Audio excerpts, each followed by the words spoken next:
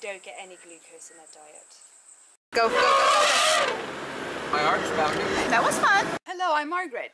And I'm Russ. And we're with Michaela. Join our adventure to save Africa's wildlife. Okay, we're off to see the monkeys. We're going to the Colobus Monkey Conservation here in Diani. And, Kenya. Kenya. And we're looking forward to seeing some of the Colobus. They are some pretty monkeys. And then we have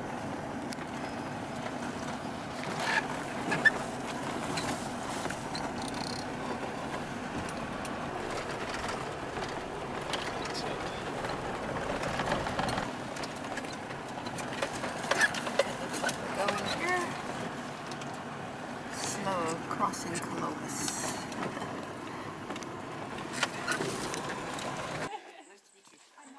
we probably should all go around and do introductions, that might be better. Hello. How you doing? I'm doing great. Hope you don't mind the camera. It makes you smile, it's nice. Hello, hello. Today our hope is to learn a lot about what you're doing here, and it's your 20th anniversary. Oversee the projects, and we all work as a team though, so we're all quite good. I originally came as a volunteer 5 years ago, so I will give you a full tour, so you'll get to see some of the work we do. Good, yes. And Betsy, who you'll meet, is one of the colobus, and she was the first hand-reared colobus in the world of her species. No one's ever managed to do it, not even in a zoo setting. So they needed a carer, and I came for 6 months as a secondary carer, fell in love with the place, and then I did my research for masters, and then a position came up and I got it. Oh, marvelous. I'm very lucky. They are one of the prettiest monkeys. Yeah. They are beautiful. People keep saying the ones in Nairobi are better, but I don't believe them. Conflict. So that doesn't necessarily affect the colobus, because most people don't see the colobus as a pest. I mean, that's our flagship species. We work with all primates in the area. So in fact we have vervet, sykes, bush babies, and we actually have a baboon with us at the moment. But with the colobus, the biggest problem is deforestation actually, is habitat loss. And this place is rapidly developing, so what you're finding now is a lot of these small fragmented forested patches are just decreasing because of development. So a lot of our education is focusing on, why the forest is important for people as well, and for the animals. And so there's such things as, did you see the bridges across the road? The canopy bridges? Oh. That's our work, and that's the color bridges we call them. What did you do so important? Has the education been successful? I think, guys, you yes. Yeah, it has been successful. Because we used to have so many people around keeping monkeys as pets. But at the moment we have less cases from around. Very good. Yeah, so it's a good sign. That is a good sign. Yeah. It's not a good idea. Don't catch the monkeys to try and sell them to tourists. Hello. Oh, no. The reason Colobus started was 20 years ago. There was a lot of residents who were getting quite upset because they would always see dead colobus along the road. So originally it was to reduce such things as the road traffic accidents that we see. Okay. But as the organisation's grown, is that we have a 24/7 hotline, and we do welfares, but we actually do have a big conservation element. That's our education, that's our pest assessment, so we will go to hotels and we'll try and help reduce pest problems if they have them. I don't like to call them pests, but that's what they are seen as. We do a lot of community outreach, working with farmers, with local kiosks, and we also help with forestation. So we work with local roadside tree sellers to try and encourage the sale of indigenous trees. Because what you tend to find here is people will buy a plot and they make it into almost like an English lawn. So it's all exotic plants, and it looks very pretty, but actually it's not very beneficial for the wildlife. So we are trying to encourage the planting of indigenous trees, the sale, and generally, why people should keep a small fragment of forest. We have to do quite a lot really. It's quite an impressive organisation. So for 20 years they've done this, so I can't take credit. But we have a lot of issues with electrocution, so a lot of the monkeys get electrocuted on the exposed cables. And recently, we've been working very closely with Kenyan Power, and they are insulating all the cables in Diani for us, and a lot of work for Rutu doing that as well. So, so we are ultimately, our main target is to reduce human-wildlife conflicts and also forestation. With your project, you have a lot of, I'm sure, injured monkeys and orphan monkeys that come in, and ex-pets that used to be. Do you end up forming troops to release? Yes, you do. So we have, at the moment, we actually have 2 troops ready to be released. And are they, which, vervets, or are they? Vervets and a small group of Colobus. Oh, cool. It's going to be the first release that we're aware of this species. Of Colobus? Yes. How many do you have? We only have 4 individuals we'll be releasing. They have been with us, some have only been for a year, others have been about 3 years. So we will not release them until we have a healthy troop. So on average we get about 5 orphans a year. 5, 6, we had quite a lot recently actually. No, just generally. Probably more actually, but yeah, 6 to 8.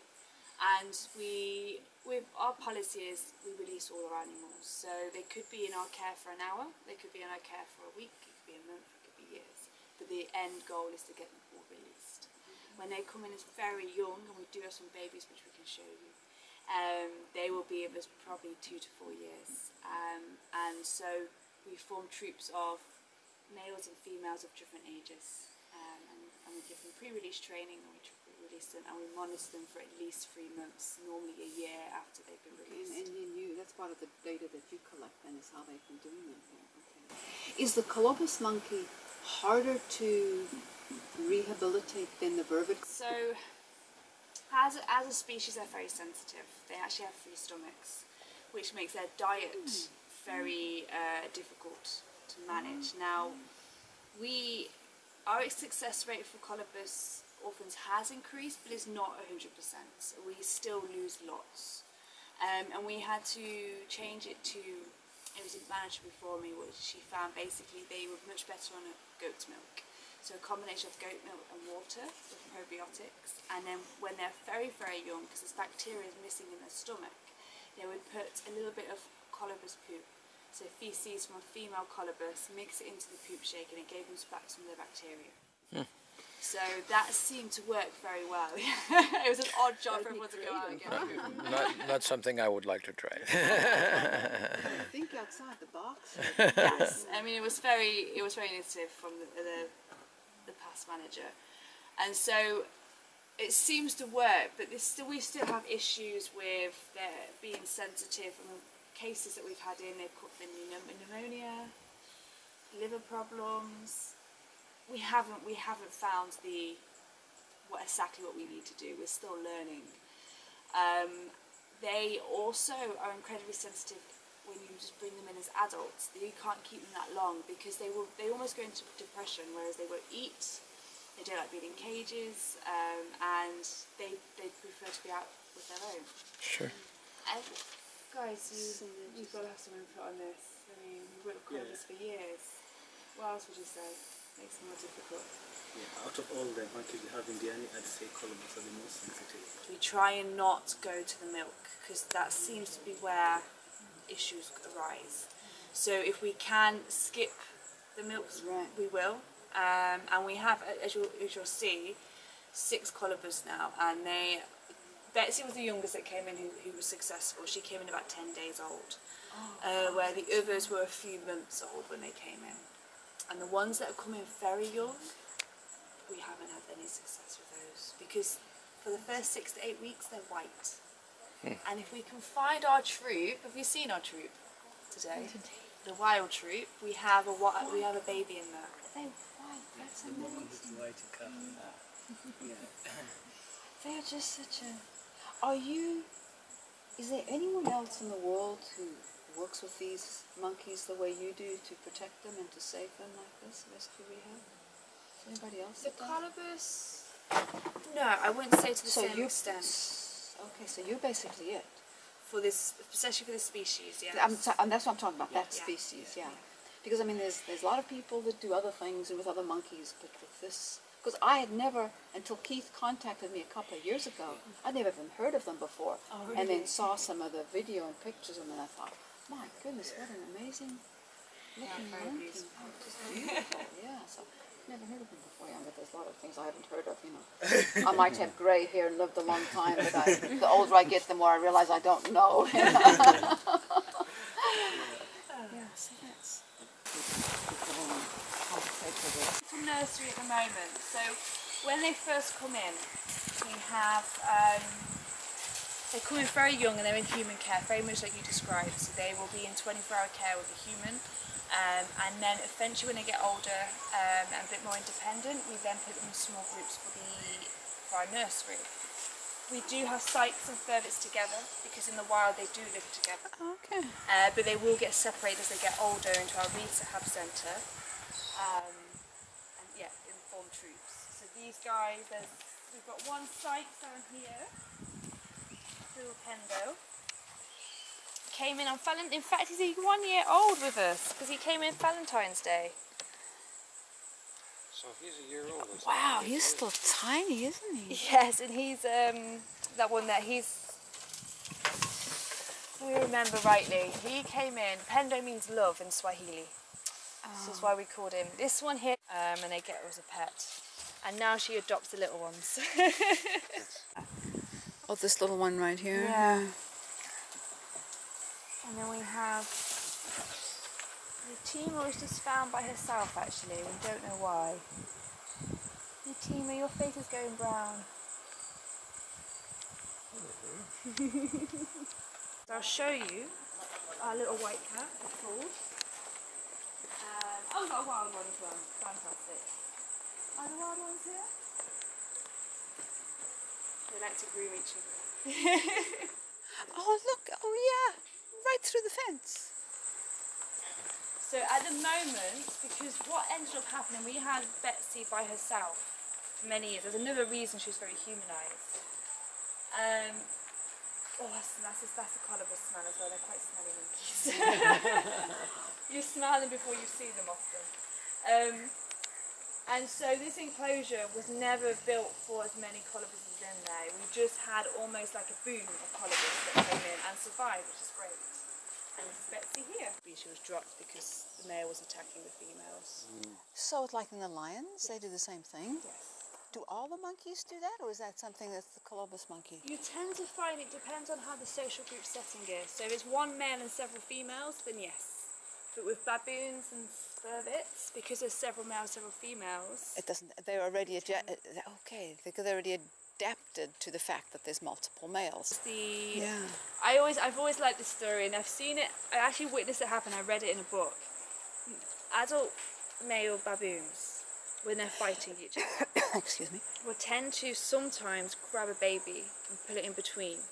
And one of the reasons they believe they do that is because neither of those males know who that baby is. Oh. It's paternity uncertainty. So they go, oh, we're not going to attack the baby because it could be one of us. Wow. Okay. They don't do a quick DNA test. No, no, not yet. He came in a couple of days ago and his mother was poisoned. Oh. And I always say with poison cases, I kind of wish people could see what happens, because people often don't know how painful it is. And we tried to save her, but about 3 days she passed away. And now we've got a baby orphan. He doesn't like me because I'm the one that took him away from his mother. Enjoying that. Something new, huh? A new jungle gym.